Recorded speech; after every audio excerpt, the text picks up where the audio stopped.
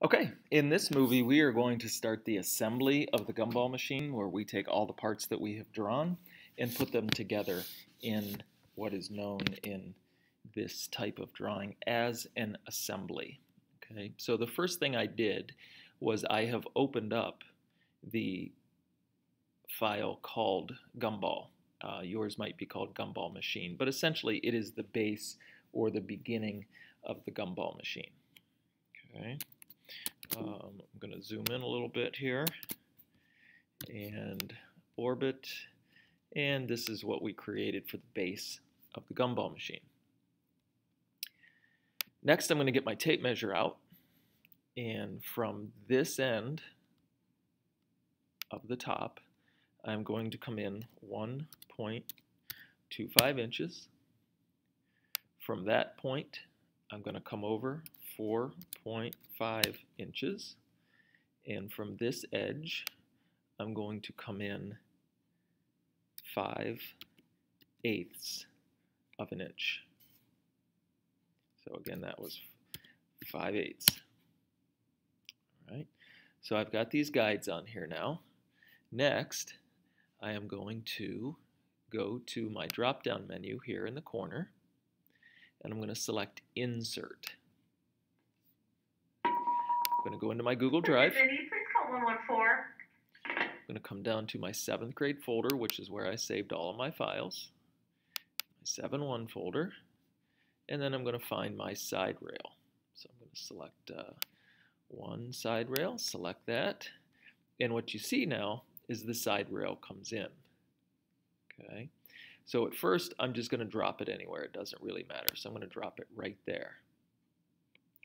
Now I'm going to zoom in a little bit and make sure that when I move this, I move it from this corner where it actually says corner.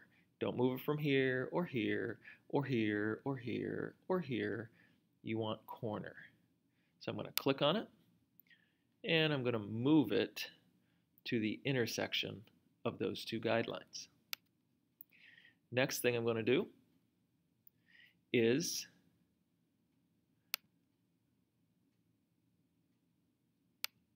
I am going to, put that back where it belongs. I was looking at something there.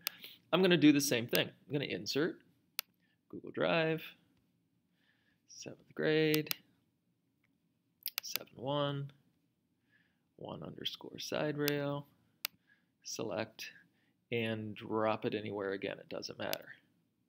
However, you'll notice now it's facing the wrong way. So I'm going to zoom in toward the top, and you get these 4 red plus signs. Doesn't really matter which one you grab hold of. I'll grab this one.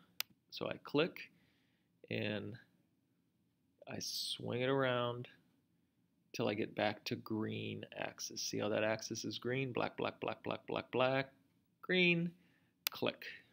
Now I've rotated that 180 degrees. I will then zoom in towards the bottom, click on the corner, move the corner over to my guides, come up here and click Save. And then next thing we need to do is fix the holes, or the hole actually, in this piece. Okay. The way the gumball machine works is the barrel that we drew had that longer handle, and it's got to stick out or through this piece of wood so that you can turn it with your fingers. However, you will see that the hole does not come all the way through in either one of these pieces. Okay, so I want to edit this piece. However, if I do that, since it is really technically the same piece, first of all, if you want to edit a group, which this comes in as a group, I have to double click it. So I clicked on the piece twice, and then I zoom in. I get my push tool, and I push this through 0.25. It creates a hole through the piece, which is great. The problem is that it did it to this one too, because essentially it is the same piece. They are linked to each other.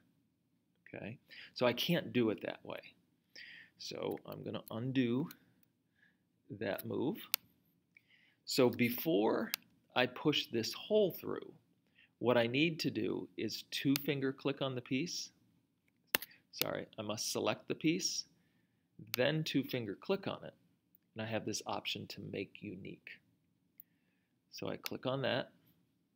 Now, double click the piece. I'm going to zoom in so I can see my surface. Click on it and push it back, 0.25. Press return. Get my selection tool, click outside and close the group. And now I have one side rail that does not have the hole going through, but over here I have the side rail with the hole going through. So I'm going to go ahead and clear my guides, save the piece, and then we'll move on to the next video.